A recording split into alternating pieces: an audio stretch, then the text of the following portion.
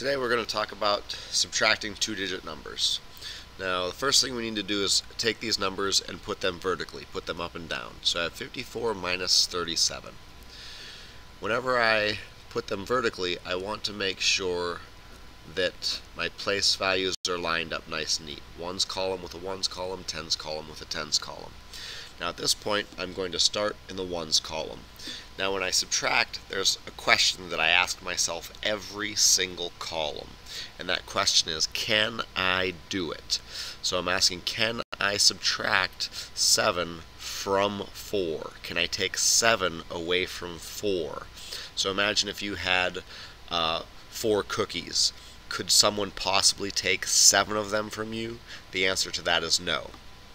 So whenever my bottom number is bigger than my top number, I can't subtract it. And whenever that happens, I need to borrow. So what happens here is I'll have to borrow from my neighbor. So the 4 doesn't have enough cookies to give 7 away. So we go to our neighbor and we take 1 package. Cross it off, and the 5 becomes a 4. So we take 1 package of cookies, and that package of cookies is always worth 10. So the 4 gets 10 more cookies. I cross that off and make it a 14. And that works because the tens place is 10 times greater than the ones place. Then after I borrow, I do my subtracting. 14 minus 7 is 7. I go over this column. 4 minus 3, I ask myself the question, can I do it? Yes, I can, because the top number is bigger. 4 minus 3 is 1. So my answer is 17. Let's try this next one here. 28 minus 15. Once again, we put it vertically, making sure our place values are lined up. And I ask myself the question, can I do it? 8 minus 5, I can do that because my top number is larger. If I have 8 cookies, I can give somebody else 5. 8 minus 5 is 3. Done with that column. I move over to the next column. 2 minus 1 is 1.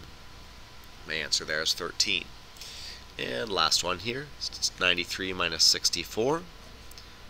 93 minus 64. Making sure my columns are nice and neat lined up with the place values being lined up. So I ask myself the question again.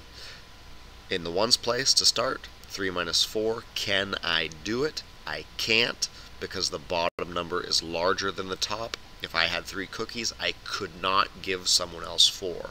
Whenever that happens, I must go to my neighbor and take 1 package of cookies. So I take 1 package from the neighbor, and then I give that package of cookies to the ones place. That inside that package there are 10 cookies, so I add 10 onto the 3, so there's 13 cookies.